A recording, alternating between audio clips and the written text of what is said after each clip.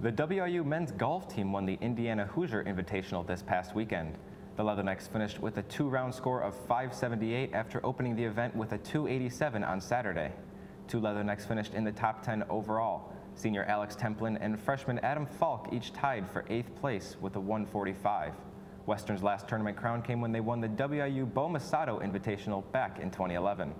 The Leathernecks look to stay hot when they travel to Peoria to compete in the Bradley Invitational. Over to the Diamond now, the Leatherneck baseball team will close out a 7-game homestand this Wednesday at Alfred D. Boyer Stadium against St. Ambrose. The game is scheduled to start at 4 p.m. and it will be Military Appreciation Day.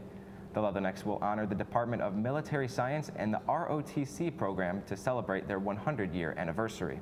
A reception will be held at 2 p.m. in the Horribin Hall gym. From the Diamond over to the Gridiron, the WIU football team was in action without starting quarterback Trenton Norvell due to an emergency appendectomy. So Sean McGuire gets the start at quarterback, and he leads a team that is battling for their playoff lives against Indiana State. Let's take a look at the highlights. We pick it up in the first quarter where Indiana State's Isaac Harker on the keeper runs it in for an 8-yard touchdown to put the Sycamores up 6-3 after the missed point after. Fast forwarding now to the second quarter, Sean McGuire with a touchdown run of his own to cut the Leatherneck deficit to just 10 points going into halftime.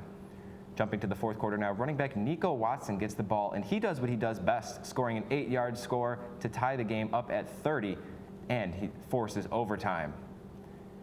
In the first possession of OT, Watson again forcing his way through for a 1-yard score this time, and the Leathernecks take their first lead since the first quarter. Watson's third touchdown on the day. And that score would be all that the Leatherneck defense would need, as linebacker Adam Brott with a huge pass breakup on 4th down shut down any chances of a Sycamore touchdown. The Leathernecks with a big 37-30 win at Indiana State to keep their playoff hopes alive for the 2015 campaign. The Leathernecks snap a 3-game losing streak and will play host to the South Dakota State Jackrabbits in their final regular season game of the year.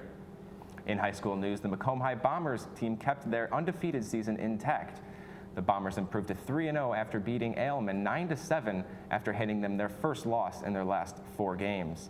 The Bombers controlled the game from the start, putting up 4 runs in the first inning, but 4 errors on the defensive side show the Bombers have some room to improve. Macomb High will be in action on the road this Saturday when they take on the Galesburg Silver Streaks at noon. Thanks for watching News 3 Live at 4. We'll be right back.